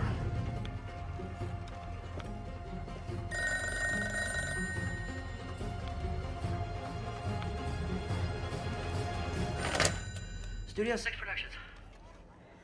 May I speak to Mr. Kevin Harkins? Kevin Harkins always strikes me as a slightly fakey sounding name, but in fact that was the actual alias that Tony used, so we used it. That was our big stunt for the movie.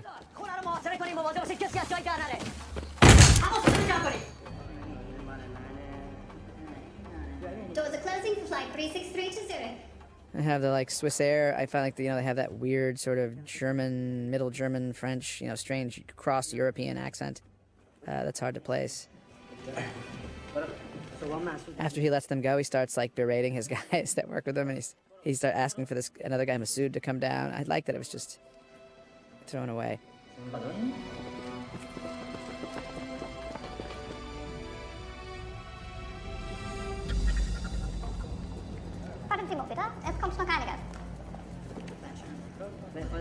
Here, this is one of my favorite moments when he gives his storyboards to these revolutionary guards. They go from being stony-faced revolutionary guards to you see that they're just kind of kids, and how much they enjoy the storytelling of it. That's that kind of humanism that I tried to put in the movie as much as I could, where appropriate.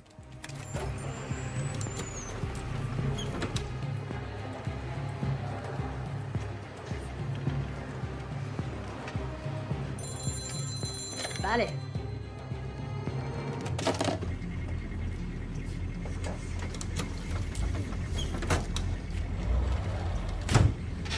Somehow we managed to find, I didn't manage to find, Ted Moser managed to find like a period airport van. Turns out they've had those things, forever. They've been ferrying people out to the plane.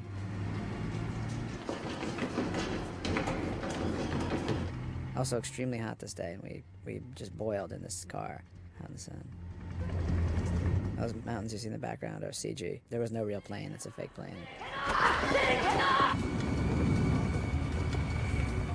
That shot feels very 70s to me. And I had to pick the shots where I could kind of tolerate the California theirs again. Again, fake airplane, we walked up into just onto a platform. I was amazed how good they are at getting this stuff, and how good the plane looks. I had really questions about this. I liked throwing her and I liked the drama of it, but I also know that the real Islamists have very strong feelings about women, and so I decided that he was not a particularly religious guy, but more a politically motivated guy.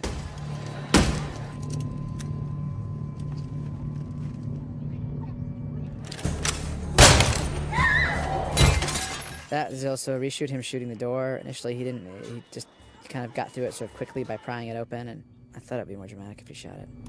Swiss Air 363. It's green screen, this is all green screen. This was the first day of shooting with these, again, guys who are really Swiss, sort of speaking in their accented English.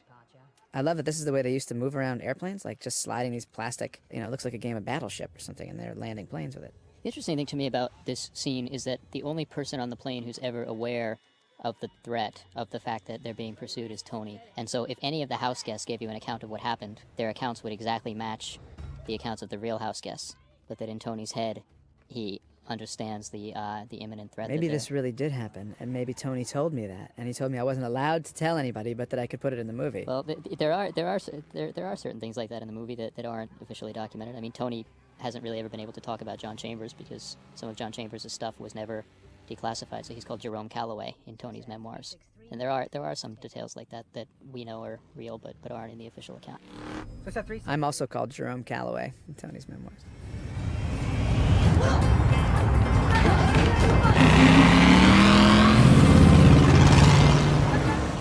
Here's the guys in the foreground that play in the background. Those are expensive effect shots because the camera's moving. Once again, CG plane, CG heat blast. Always wanted to use this camera attached to a truck called a Russian arm and got to use it there.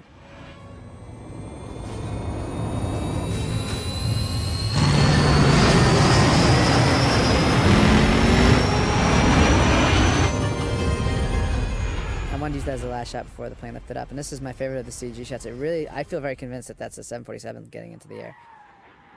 There's a Russian arm, and we come up, and none of that other stuff is there. The mountains, the railing, the plane. We just tilted up until, like, you could see Kmart and, you know, the rest of Ontario, but we erased it because it never ceases to amaze me. And this is one of those allow the audience to be relieved and then take away their relief immediately. There's more drama. Chris found this wonderful little piece of symbolism of the alcohol.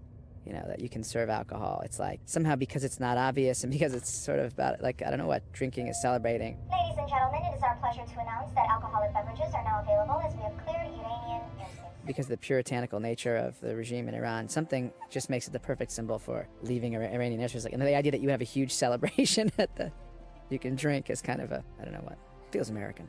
And these guys, we did a couple of takes and they were just like, they were kind of mildly happy, and I remember coming in and going, guys, you know, your lives got saved. This is it. This is the moment where you can let it go. And the next take, all these shots are from the next take, where it felt real and alive, and they felt relieved and, you know, cathartic, and they all nailed it kind of all at once. It was really, really interesting. There's no other moment like that in the movie where everything I used was all from one take. And this is where I allowed myself some kind of real movie score, sort of, you know, orchestral, sort of big, swelling kind of thing, which I stayed away from because I felt like it undermined realism in some places in the movie where we tried it. I think performance-wise, these scenes are my favorite things because all these actors have earned these moments throughout the whole film by underplaying and by being subtle. So when you finally see Ben smile, it's earned, and when you finally see Brian smile, it's earned.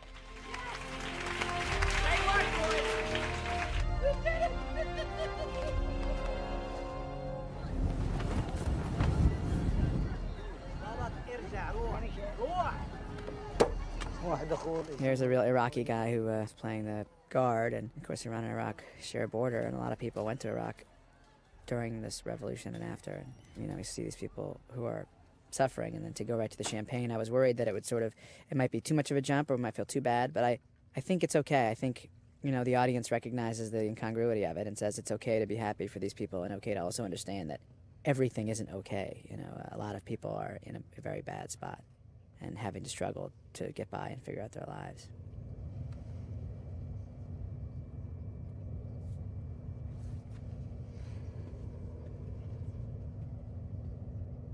We made history tonight. History starts out as farce and ends up as tragedy. Quote's the other way around. Yeah, who said it? Marx. Groucho said that?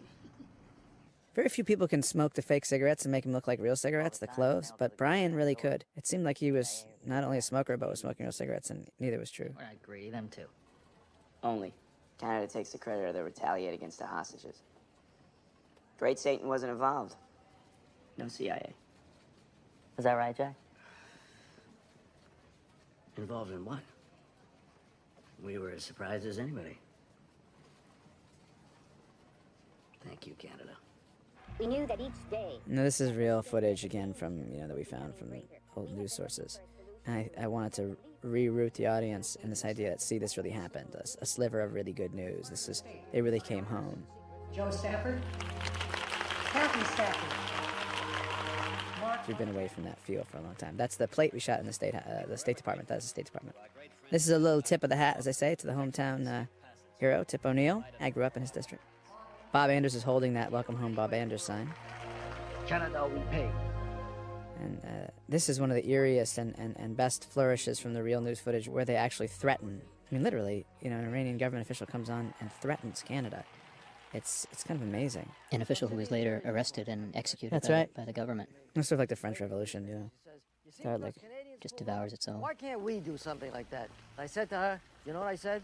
In that one shot of me on the phone, I used a diopter in an effort to sort of a homage to All the President's Men, where the background is in focus and the foreground is in focus. And there you go. It's the kind of thing you hear about on the DVD. And then this is the Raiders of the Lost Ark scene. That's right.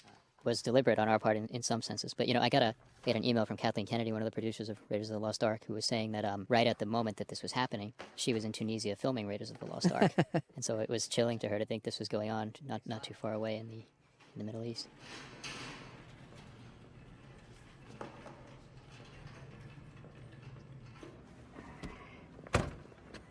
This is in front of the CIA, the real CIA. And as I walk through there's a huge 9/11 boundary there, but it's taken out. Obviously, it wasn't period. We're slowly running out of light, and so you'll see some of the shots of Brian have real sunlight on them, and some of them have artificial light. And you can kind of tell by how much shadow is in the background, which is which. You're getting the highest award of merit of the clandestine services of these United States. Ceremony's on the 14th. If they push it a week, I can bring you in. That's his winter break. Boom. That's artificial. The op was classified, so the ceremony's classified. You can't know about it. Nobody can know about it. So they're just going to give me an award, and then they're going to take it back. That's right. If we wanted applause, we'd have joined the circus. I wouldn't have used that, but it's just such a good line reading. Carter said you were a great American. Great American what? He didn't say. That comes from the fact that when I would meet Tony's colleagues and people at the CIA, they would constantly say, "This is a great American right here." It's like that's some catchphrase that they're constantly using at CIA and in Washington. What happened to your picture? It's a turnaround. I don't know if that people remembered that a turnaround meant that it wasn't being made by the studio, it was being turned around. I think more it's just people get the intent. I always went to that shot of the toys in the foreground sharp and the father coming home soft in the background.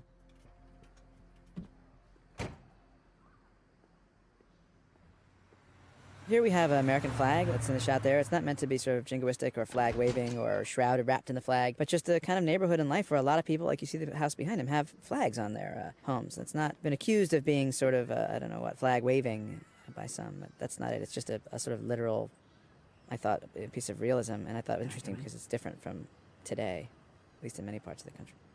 This is Taylor Schilling, as you can see. She's wonderful. See, there's the flag blowing, and it looks a little bit like a car commercial, but it's not the intention. This, to me, this really touches me, a son with his father, a son waiting for his father to come home. Even though it's not a very big part of the movie, in some ways it was the most, one of the most meaningful to me. And the whole idea comes from Ian, so in a sense, Ian is the seed of the whole plot.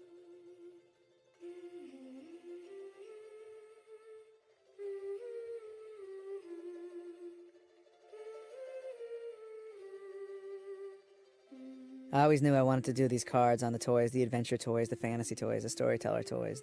They'd been off, like, now he's home, and somehow this is the fairy dust that's trailing behind him, or these are the trophies from his adventures, and this is the imagination of his son, and I don't know, I love them. Maybe it's because these are the exact action figures that are right out of my childhood, and those books I had.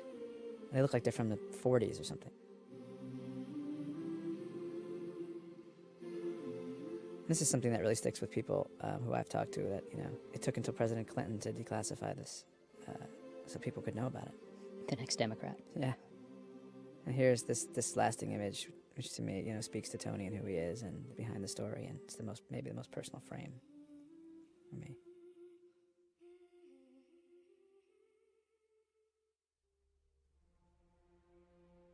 And this credit sequence, we wanted to, here's the real John Chambers, on the right. So we're showing images from the movie and those from the research, or some like this that are just from the research with Chambers with his Oscar. Just because I think, the nature of the movie is such that it's so hard to believe that it's just nice to have this stuff at the end to kind of look at and help cement in your mind that it's real. And also every time I go to a movie, I love the cards at the end and I love stuff like this. So I thought, well, I'll indulge viewers like me who kind of can't get enough of the what the drama was rooted in. These are all our house guests. I think we have a number of them interviewed. You can see on the DVD a lot of, you have Ken Taylor, Tony, people who are talking about the things that, we couldn't include in the movie because of time.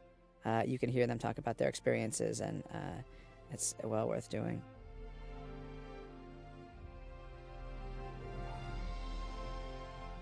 Here's Kyle, who you forget about by the end of the movie, and I see this every time. God, he was so good. Our production designers completely recreated, down to the wardrobe and the look of the people at press conference. They just did such a great job. Even with the Khomeini sign, trying to reproduce those moments of climbing over the embassy. That's the real kids with the, classified material that had been shredded that they put back together. The Hollywood sign was, in fact, in terrible disrepair. Hugh Hefner started a campaign to raise money to fix it, and it was subsequently fixed. There's that photograph I was talking about earlier of the woman with the chador and the machine gun. And it was the men hanging from construction cranes is the inspiration for this. And here we have President Carter talking. I wanted to do that not because I want to make this a referendum on the Carter presidency or because I want to say, see, this was right or this was wrong, but rather just if you have the guy who was the president of the United States at the time this took place saying yes, and they are visiting him in the White House and saying yes, this is real. They pretended to be a movie crew. It kind of is incontrovertible. It's gone down in CIA history after his retirement as one of the 50 most important CIA operatives of all time. There's Tony and the president in the Oval Office. After finishing his mission. Kind of moving, pretty cool. And we upheld the integrity of our country, and we did it peacefully. And there it is. That's our movie. Thanks for joining us. If you're still awake at the end of this commentary, you can write in for a prize. We had 120 speaking parts. We had so many great actors. You can see a bunch of names here. These people all really, really did such a great job, and I'm so grateful to them as well as the crew folks who follow. You get to have your name on there as director, but it just doesn't mean anything without people doing this. You cannot make a good movie without really good actors, without a really good crew, and particularly without good material to work from. So I'm really enormously proud of this movie, and in many ways because of the shoulders that I stood on, and that's the people who I was lucky enough to work with on this one, and I hope I get a chance to do so again. It was a real pleasure, and I want to thank all the guys who worked on the DVD, Craig, and everybody, who put all this stuff together. There's a lot of work that goes into doing these extra features and bonus features and Blu-ray stuff, and I'm really grateful just because it gives the movie a little more life, and it's great to have as an archive for the people who are really into this story. There's a lot more to see here, so I hope you enjoy it, and thank you for sitting in, and thank you, Chris. Thanks for having me. Great score, too, by Alexander Desplat. It's such a lovely... Rodrigo Prieto, cinematographer, amazing. Sharon Seymour's production designer, did a great job, as you could see. Sheila Waldron, script supervisor. Colin Anderson, the camera operator, Steadicam. It just was blessed with so very many great, talented people. And I hope they'll come back if I get another job. And also, definitely merits thanking our producers, George Clooney and Grant Heslov. And I got to thank executive producer Shay Carter, Tina Anderson, our post supervisor. William Goldenberg, as I mentioned, an excellent editor. David Webb, the first AD, did an amazing job. Chris Brigham, the line producer, Amy Herman. Deborah Ricketts found all the footage for us. The stock footage researcher, she did a great job. We had great researchers in general. Oh, and the DI, Von Lucas, coloring the movie. And it was all the guys who helped us from doing our anamorphic to, the Hawk lenses and the two-perf stuff. It was just the camera department. It was an enormous challenge, and they rose to it. And all shot on real film. All shot on film, motion picture film. The last purists that remain, all Ben and I guess me and 3 other people. Oh, and Alex and Zeynep in Turkey really put it together. We had a great Turkish bunch who really helped us get through there. Really, so many great people. And this movie, in a lot of ways, is kind of a tribute to our foreign service who go out and risk their lives and sacrifice for their country, and the folks in the clandestine services and the sacrifices they make. And we are mindful of those and grateful for those. And it was really a pleasure and an honor working with so many people from the Department of State and from the Central Intelligence Agency. I also want to thank the director, Petraeus, Secretary Clinton. And I want to thank everybody who let us use their music. It really made a big difference. And that lullaby is something that I heard with while rocking my first child to sleep. And I always thought it would work really well in a movie. I tried to use it in the town and it didn't work really well, but I then put it in here and it worked. the State Department, the CIA, and Tony Mendez, of course, we have to thank. And, you know, that's our movie.